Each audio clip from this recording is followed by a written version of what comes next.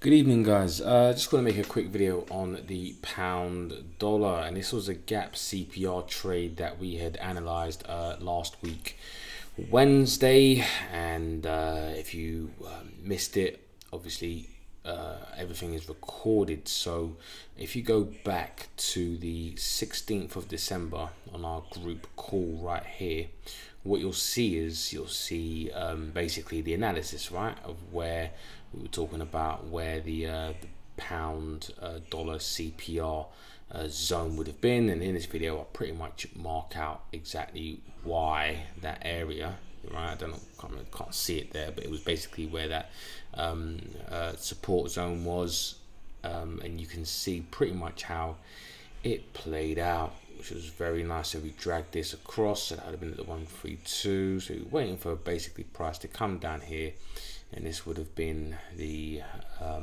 zone, obviously the demand zone that we were talking about in the video. So anything around there is what we should have been looking for. And again, just to go over that zone and understand why this was a really top-notch trade. I think it was Fitz that pointed this out, and this is the reason why I went over it last week, and I'll go over it again quickly. So what happens is that you've got traders that are pretty much in last week on the 13th of December who would have been going short, yeah. And what we're trying to do is we're not trying to trade how everybody else trades in support and resistance. We understand that traders, we need an edge in the game, in the market, right? And it's zero-sum game edge where money's not made, it's taken. Yeah, it's taken from, and money is transferred from the loser to the winner. And one of the ways that we can do that and help facilitate that is by understanding where losing traders are.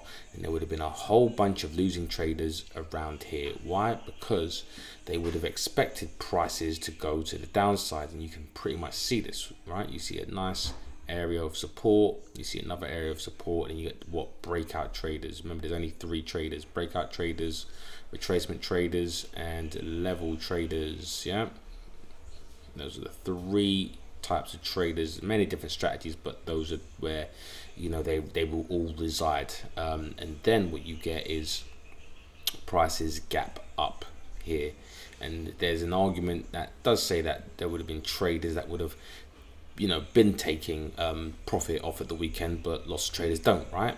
But there's definitely demand here either way you look at it, because prices pretty much gap up. So as prices started to go to the upside, a lot of traders who were holding swing trading based off of this lower highs and lower lows and typical price action would have been caught in their positions. And again, many traders would say, well, wouldn't it have been stopped out by now? And the answer is no, because traders suffer from something called loss aversion bias. Yeah, loss aversion bias, which basically means losses feel worse than gains feel good. And how that plays out in the Forex market is that traders will move and remove their stop losses so as prices go against them, and they're seeing, rather than losing, let's say for example 2% on the trade, now they're down 10% as prices go against them, and they don't want to realize that loss. Yeah, they do not want to realize that loss. They don't want to crystallize the loss, so they hold and pray that prices are going to come back. But as prices are going against them and keep going higher, right, they're caught in their positions. And this is the pain phase as well, because as prices are going against them and their unrealized profit, unrealized loss, yeah, is getting bigger and bigger at this point. Yeah, so they thought that in here that there would have been some sort of relief, or prices made that gap would have filled, and the next best trade in the book is what? A break-even trade or a small loss after being down maybe 10, 15, 20%, 30%. If you get to maybe maybe back to your 2% original 2% loss, or even 3% or even 5%, you're going to take that after going through maybe seeing your unrealized loss at maybe 25, 30%. So because you're going to thank your lucky stars, right? And that's what traders with loss aversion bias do. So anyways, continuing on, this is the pain phase. Yeah, so this is all pain because again, their unrealized loss is causing them a lot of pain. They're praying and wishing that prices can come back down to at least a small loss. And what I'll do is see that when prices came back down into this area where these guys were originally caught, yeah, so they caught in their positions, they get, and this is the pain phase, they get somewhat relief. And all this is just understanding the supply and demand equation at a level, right? At why is there likely to be more demand than supply, or why is there likely to be more supply than demand at this area here? Now, none of us know the exact turning point, none of us know, but what we do know, right, is when we're talking about the zero-sum game and understanding and trading against our opponents, is understanding that anyone who went short here, yeah, to exit or to take profit at a small loss, they have to do what? They have to buy. If they sold here, it's the opposite transaction.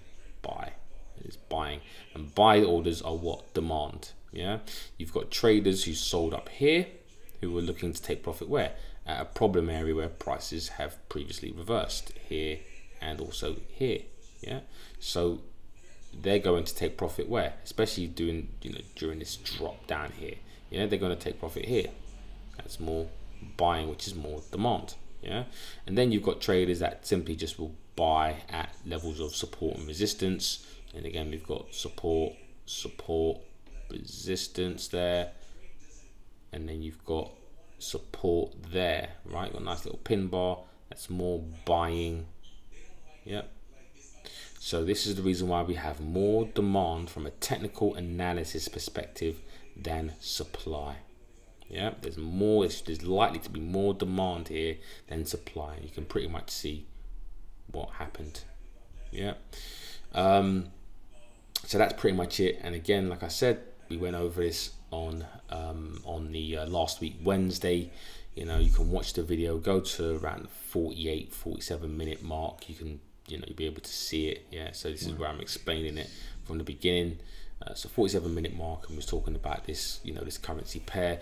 Again, I didn't take the trade because of Brexit. It's a bit too volatile, but you can pretty much see, technical patterns, it play out. Of course, it might not have played out because it's all to do with fundamentals, right? We need our fundamentals and risk sentiment analysis, and if we're unsure about that from the top, then I don't care what technical analysis is saying. Risk sentiment and fundamentals do come first, but this is a great exercise in understanding just pattern recognition, understanding the mechanics behind it. And if you did get long, I'm not saying it wasn't a great trade technically. I loved it, and I say that in the video. I love this trade technically. It's just that I can't take it based off of buying the British pound in these volatile situations, right? There's a lot of volatile situations, and with Brexit, and nobody knows whether a deal's going to get done, how the pound is going to react. There are better fundamental and risk sentiment trades out there personally, so this could have easily have gone the other way, because as we know, fundamentals and risk sentiment are what drive price. Technical analysis doesn't drive price, but just understanding this whole process and how really good this trade was from a from a capture pain relief perspective. These gap trades don't happen too often. Yeah, and there's another one actually up here. Right, if you want to actually get short at the moment, that's a really nice short. This whole area would be an area of supply, because everyone at the top of this market, especially at the highs, is definitely caught in their positions at the moment. So this is the beginning of a potential reversal around here. Again, and I'm not saying that it is, whether it is or it isn't, right? I think if anything, probably there would be a gap CPR, but the best areas obviously to look for sell trades are going to be, I'd probably say, around here. Anyone who's got in long at that level there, above that level, so let's just do that. So anyone who's got long definitely at this level here, from this 135 up to this 136 is definitely caught in their positions. But from a gap CPR, you've got it here as well, I think. But that and if that doesn't work, you know, turn around right there, then the second entry, depending on where you place your stop, if you require a second entry. But the underside of this would be a great short technically, but again, it's just the pound at the moment, you know, deal or no deal, is really putting a for me anyway, it just makes it very uncertain. And like I said, there are better fundamental trades out there and risk sentiment trades, but doesn't mean that you can't take it. Just maybe risk, you know, a lot less than what you normally would. And trading over the Christmas period anyway, for me, is, you know, not really. I'm not really entering any new trades over the Christmas period, apart from necessarily I will be maybe looking at into 2021 New Year, maybe first, second week. But just in general, I'm not necessarily looking to take any new trades. But this is again just an example of you know, how the trade played out. But this is a nice, again, another really nice technical trade.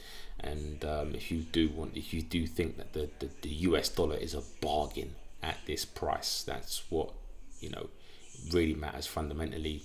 And if the British pound, if they don't do a deal in the end, then again, that is going to be a really nice short. So